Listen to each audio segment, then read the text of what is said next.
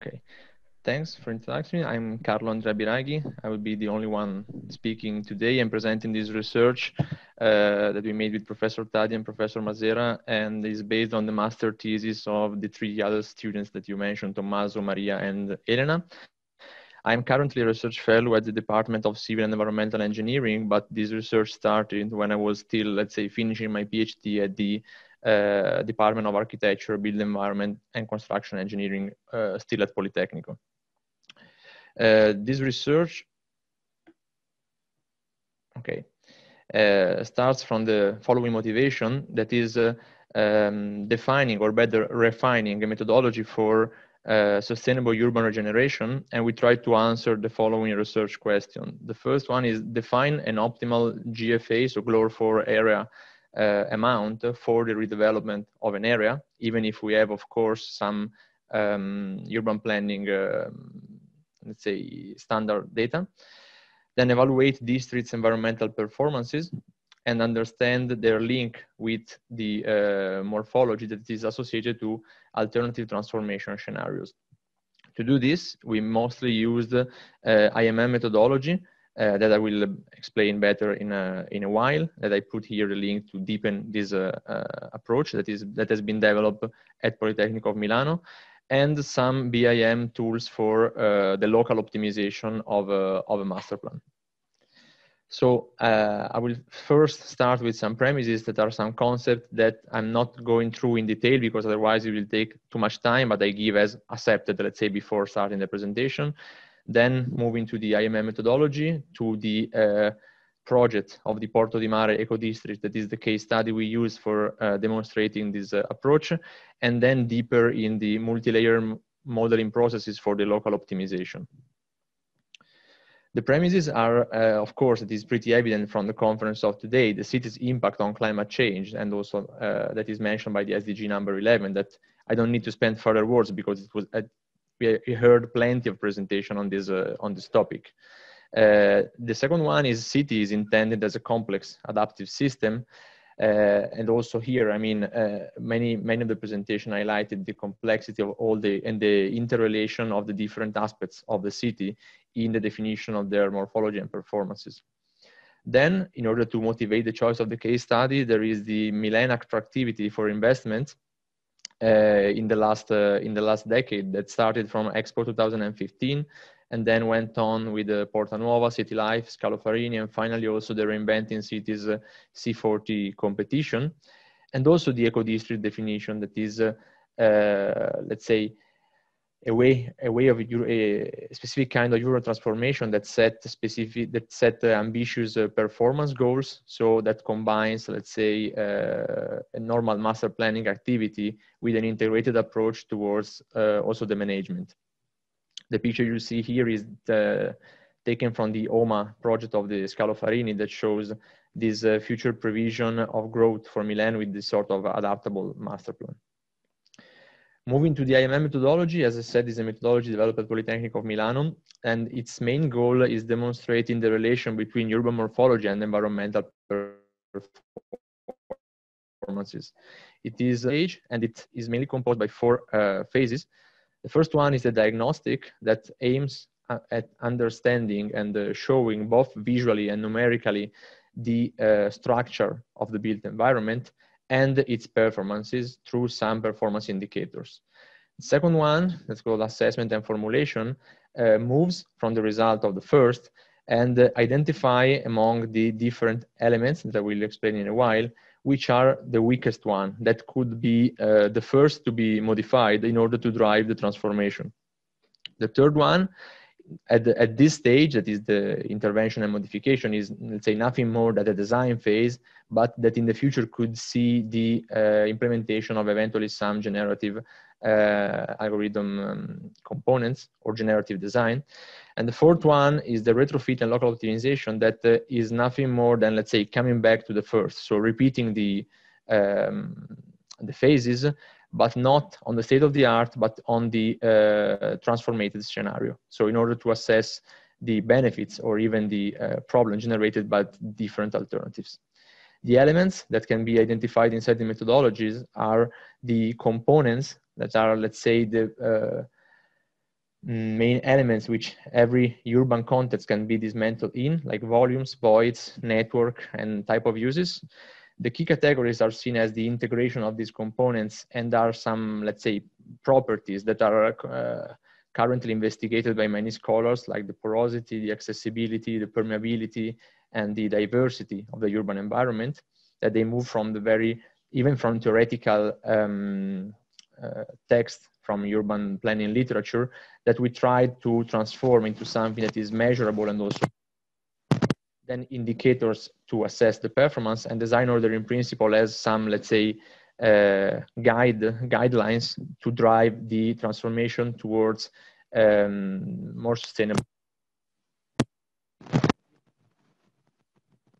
I was saying that the determinant can be seen as three goals to be achieved in order to have a resilient or efficient form, that are a compact form, a complex, and so compactness, complexity, and connectivity. Then let's say all these elements that I mentioned before are interlinked and allow to arrive to a final proposal of a design solution, and then repeat this assessment process. Going to the what I didn't mention about this methodology, that is that it can be applied to possibly every kind of urban context, because it is also has been already applied, for example, to the world's largest favela of Rio de Janeiro, that is the Rocinha area, into this area in Milan, or even in previous project in Barcelona or in Belgrade, in other European cities. Moving to the case study, is an area in the southeast periphery of Milan. It's an underdeveloped area, also with abusive settlements, that is included in the transformation area of the PGT, and it was also formerly included in the Europan 2012 competition, and is now totally property of Milan municipality. And there's this curious thing that stimulate also our research, because from one PGT, that is, let's say, the building and urban planning regulation of the city of Milan, to the other, the total amount of possible gross floor area that could be ground floor area that could be located passed from 130 to 820 due to the inclusion of some additional portion that previously were not supposed to be built. So that make us raise the question: how is it possible that in the same area we can locate like 6 times the amount of buildings, and ultimately also of people? The project has been already presented in other, let's say, publication, and has been developed not just as a theoretical study, even if it started with some international workshop, but I've seen the partnership with some local entities, as the GREAM, that is an ecologist group, the API, that is related to small and medium enterprises, and also some international universities, as the Wageningen one, for the aspects more related to the countryside part of the project. Here, I don't go deep into that, but you can see some of the visual outputs of the first retrofitting of our master plan, because what I'm presenting in this paper is not let's say, I'm not starting from the full refurbishment of an area, but we give as accepted an initial master plan, that is the one that you've seen in the previous slide. And we tried different strategies to implement again the performance of this master plan, and we compare it against the state of the art and an alternative transformation. So here are the, let's say, visual output of the different key categories. And in addition to that, we develop also some, let's say, diagram based on numerical metrics describing these urban properties. Here I show just the porosity as an example, where you can see the 3 different stages. So the state of the art, the EcoDistrict in green, and an alternative transformation in red, that can be read, let's say, both from the visual and the numerical way. For each of these scenarios that are displayed here just from the volumetric point of view, on the bottom right picture, we evaluated a set of performance indicators inside of the IMM indicators. And as these indicators have very different, let's say, absolute values, because they can range from bicycle path length to energy consumption to volume density, we tried to summarize their impact on the area by estimating their rank inside the other neighborhoods of the city of Milan. So we didn't assess only the performance of the transformation area, that is the one, let's say, surrounded by this black dotted line, but we computed the performances of the whole neighborhood it was inserted in. So in order to understand if a project was better or performing better or worse than a previous one, we look at the final rank of the neighborhood inside the Milan, let's say, the full Milan list of neighborhood. And the result was that at the beginning of the transformation, this neighborhood was ranking at 41st. Then with the EcoDistrict project as 14th, while with an alternative scenario based only on, let's say, architectural criteria without any further attention to the integration of other aspects, ranked at 21st. Then we enter, so this was the comparison between the EcoDistrict master plan and alternative solution. Then we move from that and use Revit, Dynamo, and Green Building Studio to make additional simulation based on some control parameters that were GFA, thermal transmittance, window to wall ratio, building thickness, and the roof type, in order to optimize some criteria as the energy use intensity, the heating and cooling demand, and solar radiation and shadows with different criteria. For different, let's say, management aspects, we divided the master plan into sub-portion and classified the building into typological families according to their shape, in order to limit the even the time for every simulation. And we also set a sort of height limit for the buildings, because the initial goal of the project was to have a urban transition from city to countryside. So we decided not to have, let's say, higher buildings than the higher one of the adjacent urban portion. Here we started with the energy use intensity analysis, and we see that just few cases, the one highlighted in green, resulted better than the baseline master plan. That was the master plan you have seen with flat roof and the uniform height of building. Then we deepen only those, let's say, better performing scenarios, and we tried to model the roof differently. So using a single slope roof, a south-oriented roof, or the flat one, and also different window to wall ratio aspects. And in all these cases, the best performing was the, let's say, the third element that refer to the increment of 10% of building footprint. So it results as better performing than the other.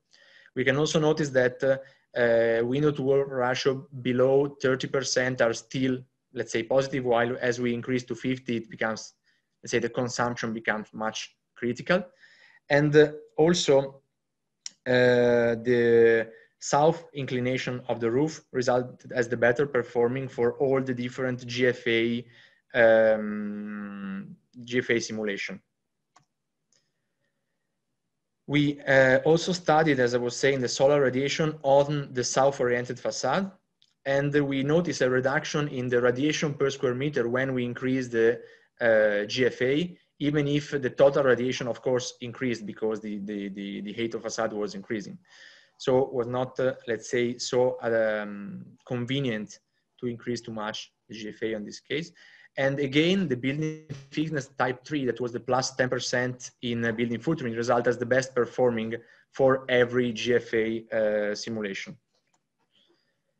Also, we analyzed the solar radiation on the ground, noticing a reduction that is pretty obvious, of course, but a reduction in ground radiation while we increase the GFA. And we also a non-linear relationship between the increase in GFA and the energy use intensity increase.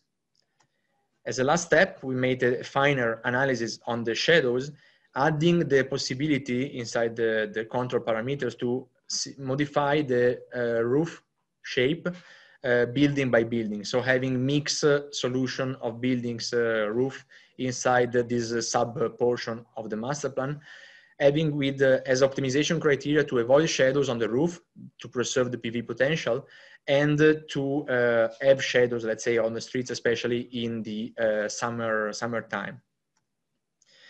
Our conclusion are that first of all, we reduce, let's say, the acceptable range of GFA from this 130 to 820, between 160 to 260.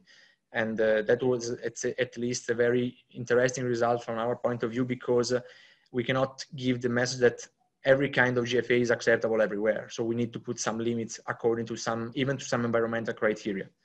Then that the scenario with an increase of 10% of building footprint was better performing than all the other for this specific case. And also that mixing the roof type can provide advantages on the shadowing and PV potential for roof. And also that the advantages of the parametric design tools can be exploited even while working just on building masses without entering so much into the detail of the architectural definition, let's say into the architectural scale. And the last one is that district performance assessment via IMM methodology is able to effectively grasp the differences also between alternative transformation scenarios, and not just between the state-of-the-art and one design project. So from my side, it's all, and thank you again for this opportunity.